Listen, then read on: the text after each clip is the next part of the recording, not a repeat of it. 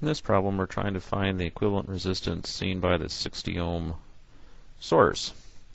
So kind of starting on the other end of the circuit over here, first thing we find is 4 ohm and 8 ohm resistor that are in series since they share the same current, and those combine into a 12 ohm resistor.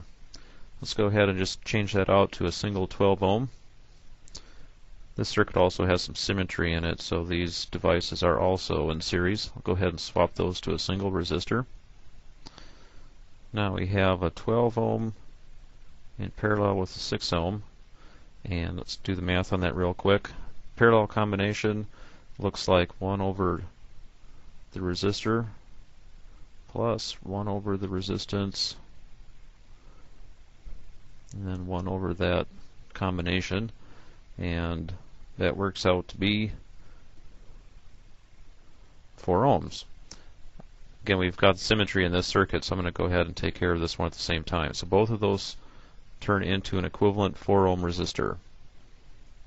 Now we can see that we have 4 ohm in series with 4 ohms, leaving us with an 8 ohm resistor. And right here we have 8 ohms in parallel with 24 ohms, leaving us with a 6 ohm equivalent resistance.